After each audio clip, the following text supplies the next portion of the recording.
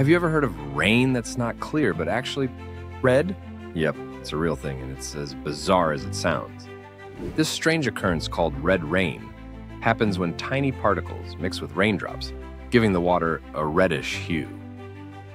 One of the most famous incidents took place in Kerala, India in 2001. People there witnessed rain that looked like something straight out of a sci-fi movie. It was so unusual that scientists were left scratching their heads, trying to figure out what was causing it. So, what's really behind this red rain?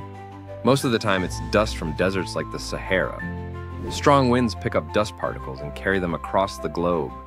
When the rain falls through this dusty air, it picks up the particles and turns the water red. But that's not the only explanation. In some cases, algae blooms or biological spores mix with the raindrops and cause the same reddish tint. Some scientists think this might be due to a rare type of red rain algae that can survive in high-altitude conditions. Pretty wild, right? Even though red rain looks a bit eerie, it's completely harmless. It's simply an amazing, quirky phenomenon of nature that reminds us of how strange and surprising our planet can be. So the next time you hear about red rain, you'll know that it's just a natural occurrence caused by dust or algae. Love quirky facts like this? Tap that follow button for more mind-blowing science and nature surprises coming your way.